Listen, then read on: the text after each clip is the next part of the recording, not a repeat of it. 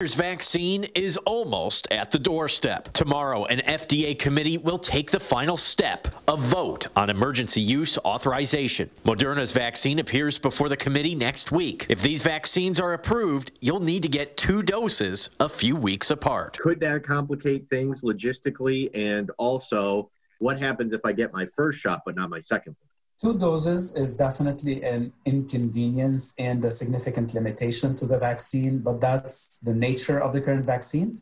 We know that after 1 dose, only 56% or 60% of the people form some immunity. So there will be a significant portion of the population still without immunity. Dr. Nicholas Haddad, an infectious disease specialist with Central Michigan University, says you can't mix and match between Pfizer and Moderna's vaccinations because they're slightly different. Dr. Haddad says to really turn the pandemic on its head, around 2/3 of the population will need to vaccinate. Healthcare workers and long-term care residents will likely have priority, but is anyone not recommended to take the vaccine? This is not a live virus vaccine, but we do not have all the data needed to make an informed decision on them. The Society for Fetal Maternal Medicine did not disallow pregnant women from getting it. But so far, we do not have any firm information that, hey, somebody with low immunity or pregnancy are safe to administer the vaccines to.